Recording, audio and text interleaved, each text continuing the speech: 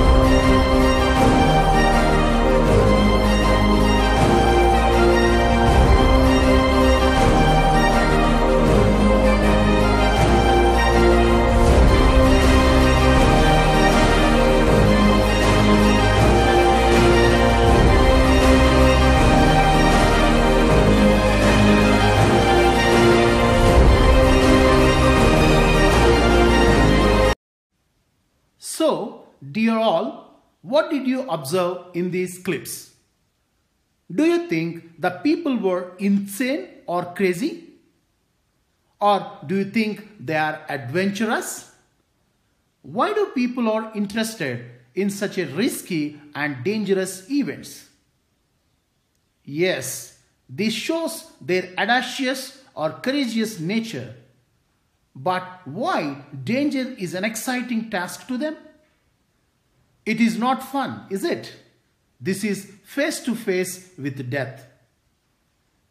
In the face of such devastating consequences, why are some people drawn to risky endeavors, like to surfing waves which are 10 stories high, launching off cliffs on skis, or sailing through the air in a wingsuit?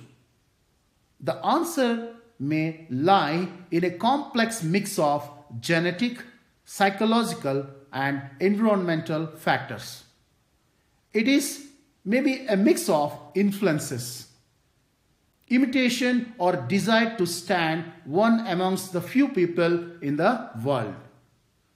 We can surely understand one thing: despite these dangers, human beings have desire or thirst for adventures.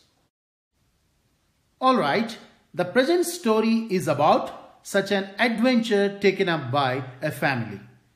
It is not a 10-minute adventure but an extraordinary and hazardous round-the-world voyage undertaken up by Gordon Cook's family. You all know that traveling is one of the greatest human freedoms ever. If you want to know about the adventurous traveling, see the world through the eyes of these travelers. Let's begin. Well, we all know that a round-the-world voyage or crossing the seas is not a piece of cake, which means it is not an easy task. It demands extraordinary bravery and skills. In such a situation, we have to fight not with the outer force but with the inner strength. In this story, we are not afraid to die if we all can be together. The Gordon Cook's family exhibited ultimate courage and unity in a war with water and waves in the ocean for their survival. We all know that the writer wanted to duplicate or recapitulate the round-the-world voyage made by Captain James Cook. Do you know who is James Cook? You might have studied about him in the history classes. He made detailed maps of Newfoundland prior to making 3 voyages to the Pacific Ocean, during which he achieved the first recorded European contact with the eastern coastline of Australia and the Hawaiian Islands, and the first recorded circumnavigation of New Zealand. Here you could see the photo of Captain James Cook. He was a British explorer, navigator and cartographer. So cartographer means a person who makes maps. Read this quote. A family does not need to be perfect. It just needs to be united. Through this quote, you could understand the unity or relationship among members of a family is sometimes tested severely, not to break their relationship, but to make it stronger forever. Now, let's move to the introduction of this chapter. In this chapter, the writer narrates his thrilling journey across the sea. He wanted to go around the world by sea in the same way Captain James Cook had done about 200 years earlier. In July 1976, the writer set sail from the seaport of Plymouth in England with his family for this long journey. The writer had built a huge boat that was 23 meters long. He called it Wave Walker. What a beautiful name. It looked like a ship. The writer hoped to complete his journey around the world in 3 years. It was a long journey which was to be a 255,000 kilometers journey. During this journey, the writer and his family had hazardous experiences. They faced many troubles. They were face to face with death. At that time, the family showed ultimate courage, unity, and determination, which was exhibited even by the small children. Here you could observe the passengers or the characters of the story. We are not afraid to die if we can all be together. Here you could see the photo of the family, Gordon Cook and his family. The first one, the narrator, who was the captain of the ship, and he was a 37 years old businessman. Mary was his wife. Susan and Jonathan were their children. Susan was the daughter. She was 7 years old. Jonathan was the son, who was 6 years old. There were 2 more important characters, the crewmen. Here crew means the sailors or workers on a ship. The crewmen were one American Larry Vigil and another one Swiss Herb Siegler. You could see a boat here. It looked like a ship which was built by Gordon Cook and his family. It was called Wave Walker. Yes, let us see the themes of the story. We are not afraid to die if we can all be together. As we know, theme is the subject matter or the ideas reflected in the story. This story reflects a variety of themes. The first one is human nature of knowing and taking on challenges. We have already discussed that human beings have a tremendous courage in accepting and facing challenges. Their courage is elevated when they face problems and challenges wholeheartedly. The second theme is human instinct for survival. Have you ever watched the movie Life of Pi? Or do you watch Bear Grylls survival shows? Humans fight rigorously for surviving when they are in dangerous conditions. The next theme is human bravery, courage, unity and determination, which in this story are exhibited even by the small children.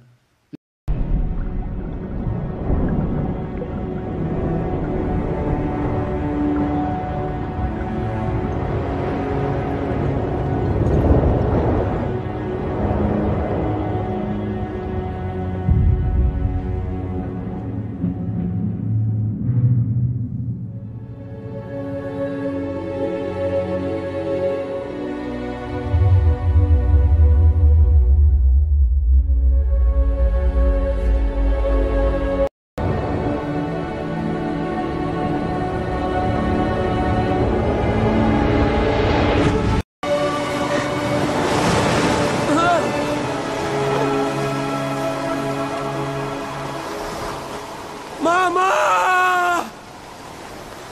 Papa! Ready?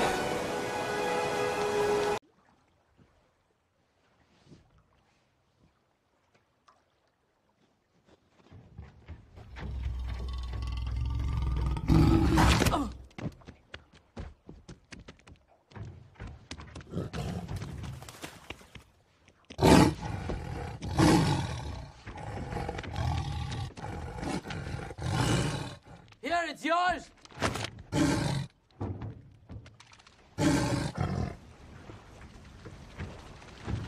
Let's begin by learning some of the names of important parts of a boat. The hull is the body of the boat that floats in the water. The front of the hull is called the bow. The back of the hull is called the stern. The keel is the weighted fin at the bottom of the boat. Its weight gives it stability, reducing tipping or heeling, while its shape keeps the boat from sliding sideways. The rudder, which is controlled by the tiller, is the foil that is used to steer the boat. The deck is the top of the hull. The cockpit is the low space in the deck where the crew sits. The companionway is the opening to the cabin. The tiller attached to the rudder moves side to side to steer the boat. When looking forward, the right side of the boat is starboard, the left is port. A smaller fixed sail called a jib adds more power. The hull is the body of the boat. In this picture, you could observe the different words used for the parts of a boat. In this image, you could see the mast. Mast is the pole here. And next one, jib. It is a triangular staysail set forward of the foremast. You could see in this image.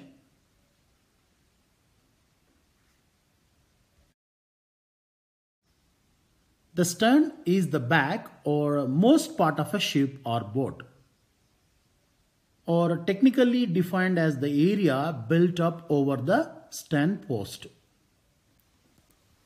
Here are some of the important words of this lesson. First one is voyage. It is a journey in an ocean. Gales means hues or big winds. The next one is anchor. It is a tool used to hold or grip the bottom of a boat.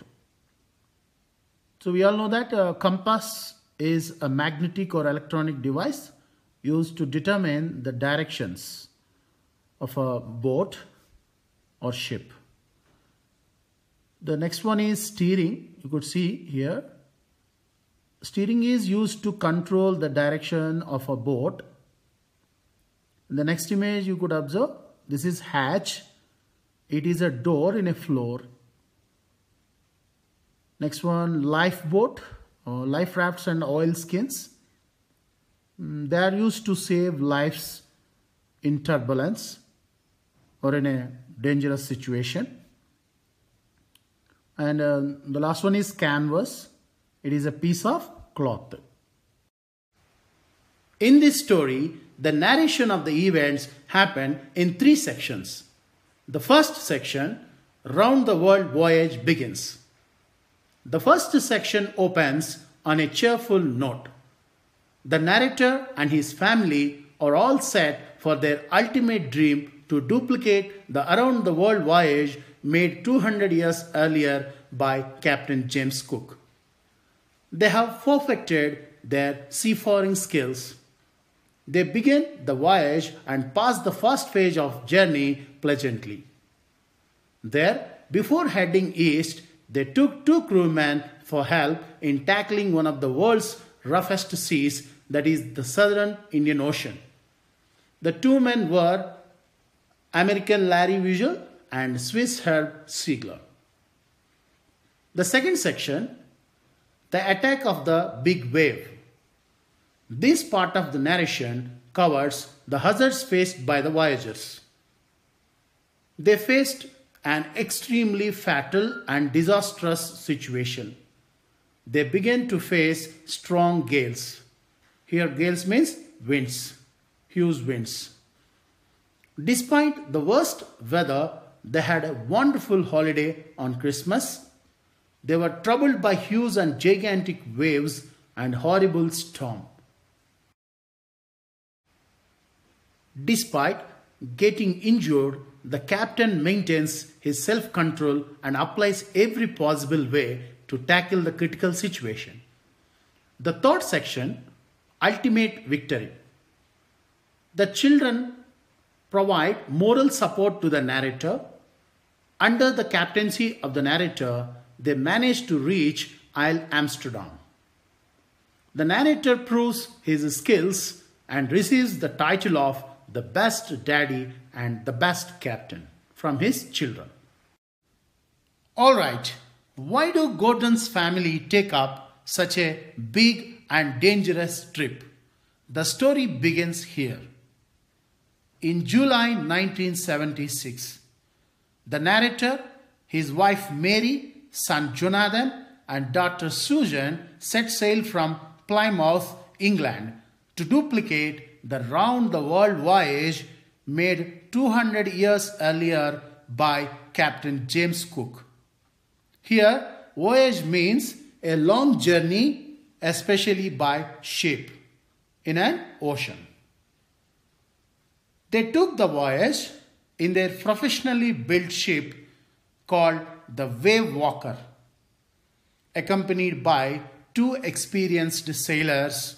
One is Larry Vigil, an American, and Herb Ziegler, a Swiss.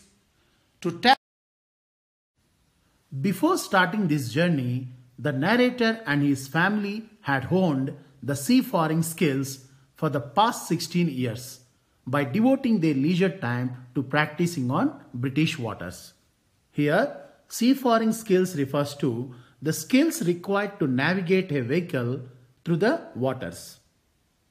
The first part of the journey, that is 105,000 kilometers, was completed pleasantly, which they had planned. They pleasantly sailed down from the west coast of Africa to Cape Town. Then they were to enter the world's roughest sea. It was the Southern Ocean. There, before heading east, they took 2 crewmen for help in tackling one of the world's roughest sea. We already knew that the two men were Virgil and Siglo. They began the voyage and passed the first phase of journey pleasantly. While they were heading to east, they faced the world's roughest seas and encountered strong winds. The weather turned very bad. On December 25th, they moved ahead 3,500 kilometers east of Cape Town. Despite the worst weather, they had a wonderful celebration of Christmas and New Year. However, the following days were one of the worst faced by Gordon's family. High waves roared and lashed the ship on both sides. The first sign of impending disaster.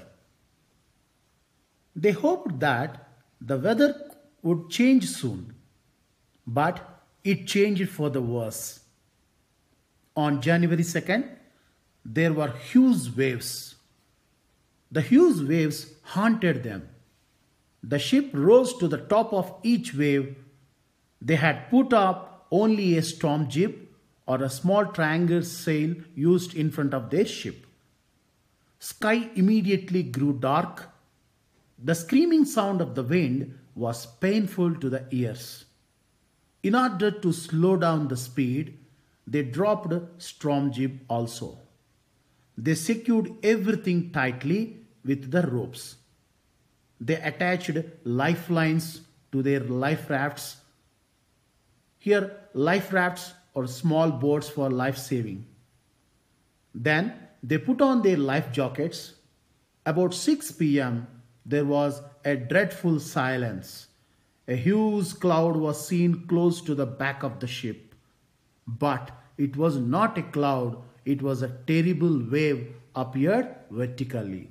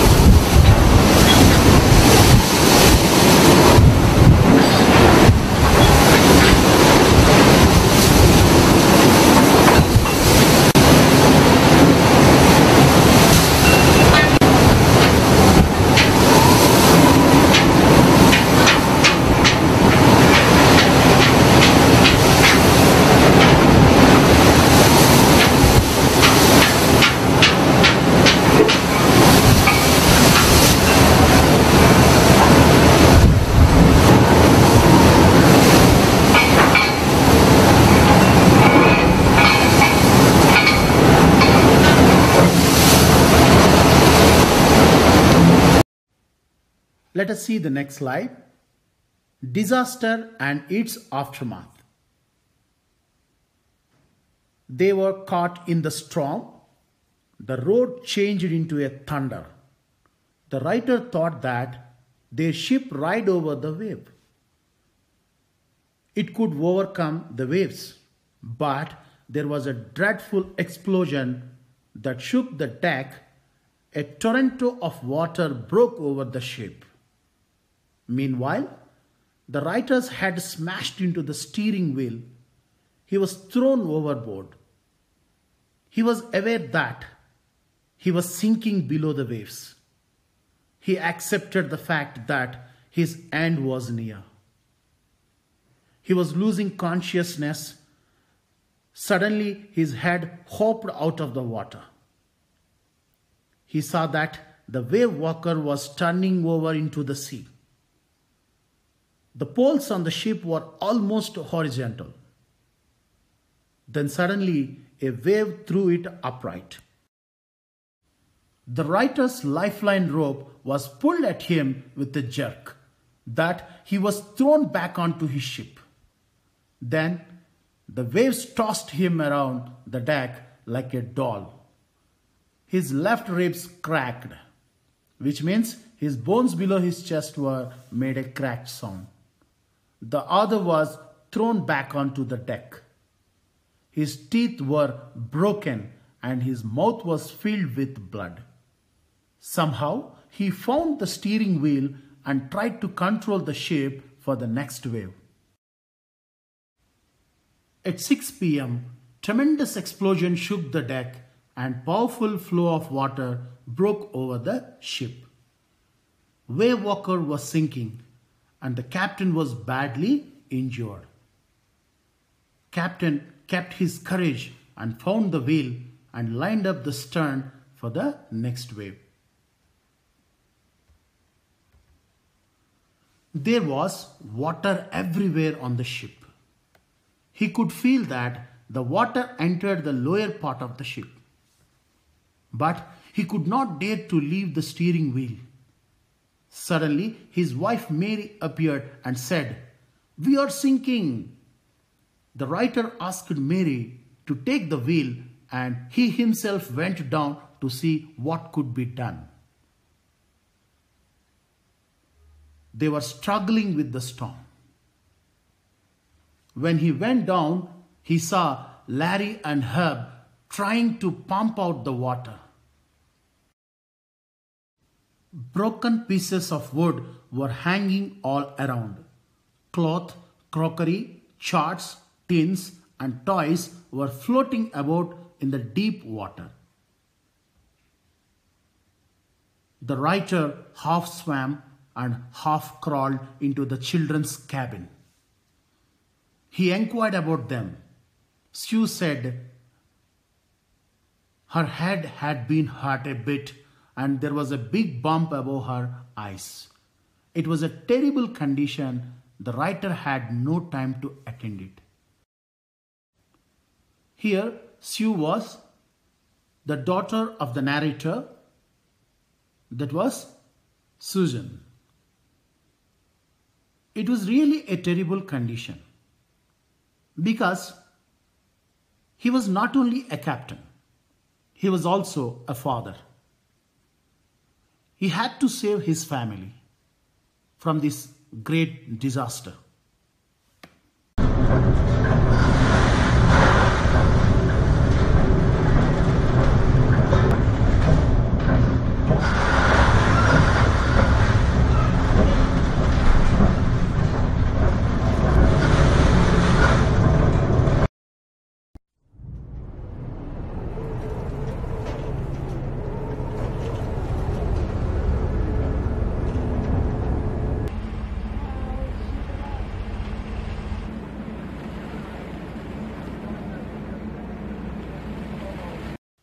He had to plug or stop the hole from where the water was gushing or flowing into the ship. He knew that if it was not done, the ship was sure to sink. Meanwhile, he came to know that the electric pump was also not working. It had short-circuited. The water level was rising in the ship threateningly. The writer was luckily able to connect another electric pump and plug the big holes also. They had to keep pumping and steering throughout the night. They sent audio signals for help. Here the Mayday calls. Mayday calls means the audio signals. But there was no reply as they were in a remote corner of the world. His daughter Sue's head had swollen alarmingly. Her eyes looked terribly black and she had a deep cut on her arm. The both crewmen were pumping out like mad people. They were pumping out the water from the ship. They did not receive any reply for their Mayday calls.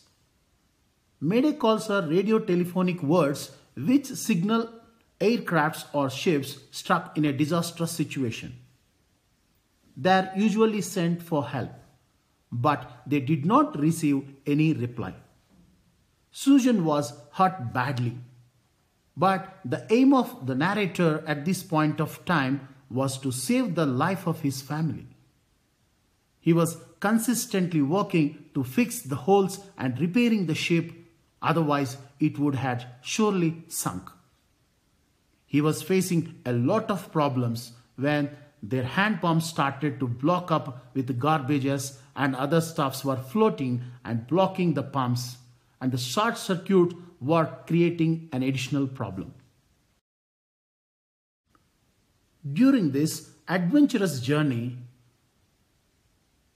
the narrator faced many problems due to the storm. He used his presence of mind for solving these problems. Here you could observe in this slide the problems versus efforts. The first problem was the boat rose to the top of each wave. So what he did, he slowed down the speed of the boat for solving this problem. Another one, the screaming sound of the wind. It was growing. So they had put up a storm jib to control this. About 6 p.m., there was an ominous silence. It was like an evil silence. So they were ready and prepared, made lifelines ready. They secured everything tightly with the ropes. Next one, to check the flooding of water in the ship, he made a waterproof hatch cover with a canvas. As we have already discussed, he replaced a malfunctioned electric pump with another electric pump. Courage and unity of Gordon's family. When the writer asked his daughter why she had not told of her injury, she said, "I did not want to worry you when you were trying to save us all." By the morning of January 3rd, the water level was quite under control. It was 15 hours since the wave had hit the ship, and they had survived. They could have 2 hours of rotation, but still a lot of repair had to be done in the lower parts of the ship. It did not seem possible that the wave walker would be able to reach Australia. When the writer had checked the map, he calculated that there were 2 small islands. One of them was Amsterdam. To reach this small island, it was pinpricks in the vast ocean. This phrase expresses the search for 2 small islands in the vast ocean, but their only hope was to reach these spots in the vast ocean. That could be possible only if the wind stopped. It was January 4th. They had been pumping the water continuously for 36 hours. Then only a few centimeters of water left on the ship. They breathed a sigh of relief. However, their relief seemed to be quite short-lived, because by that evening the sea again witnessed bad weather. They could not sail on the main mast or pole. The pressure could tear apart the damaged ship, so they hoisted only the storm jib. Mary found some meat and biscuits for them. They had their first meal in almost 2 days. Despite of several hindrances, he kept on trying for survival of his family. He was also supported by his family members during this.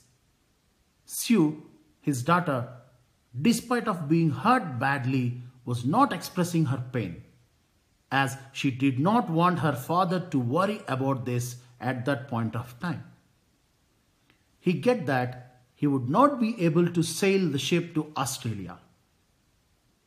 So he calculated for nearby islands. There were 2 small islands in east direction within a few hundred kilometers. This was the turning point of the story. Defeated by the situation, the narrator decided to console his son Jonathan. But it was quite amazing. The son was consoling the other and said, "We are not afraid to die if we can all be together." This built energy and enthusiasm inside an extremely tired father and captain. He was astonished to see his 6-year-old as determined and brave as anyone else in the ship. He decided to fight the sea in order to save his family. This also boosted the morale of the couple, who were jolted into action by their fearless kids. Sue and John were injured, but they said that they were not afraid to die if they could all be together. This shows the unity among the family members, their determination to fight against the danger. Jonathan expressed his fearlessness and courage when he said that they were not afraid of dying if they all could be together. Sue expressed her love and gratitude for her parents by making a greeting card. She was strong enough not to let her parents know about her serious injuries. By the morning of January 6th, Wave Walker had come out of the storm. The wind had eased. The writer went in the chart room and made a study of the charts and made other calculations.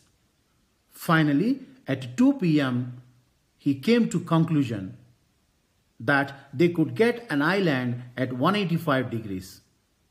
He asked Larry to go accordingly. He expected to see the island at about 5 p.m. Then he went down and dozed off in his cabin as he was dead tired. He went to sleep in the cabin.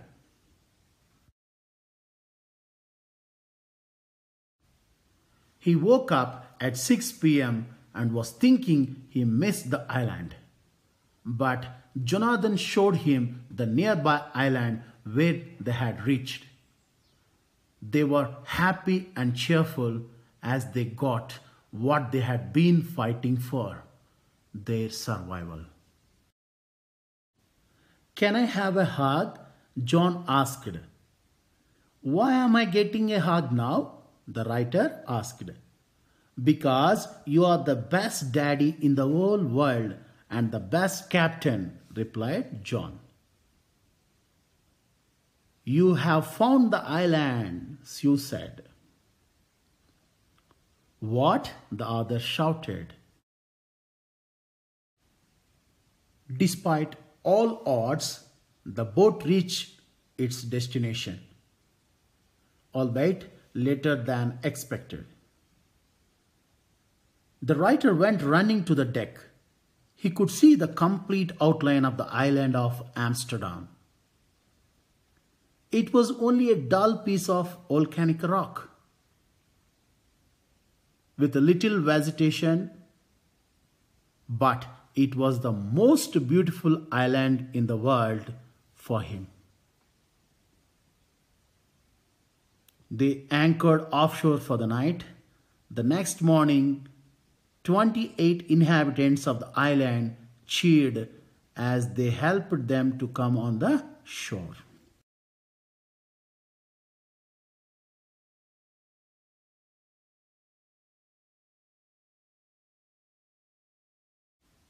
It was a happy ending.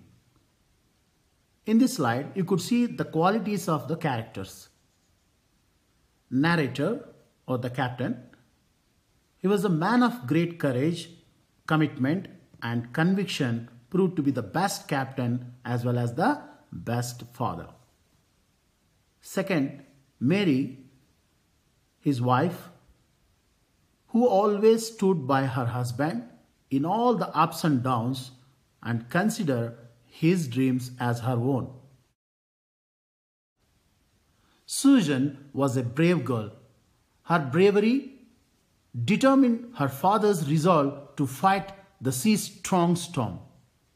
Jonathan showed bravery and fearlessness in the crucial moment.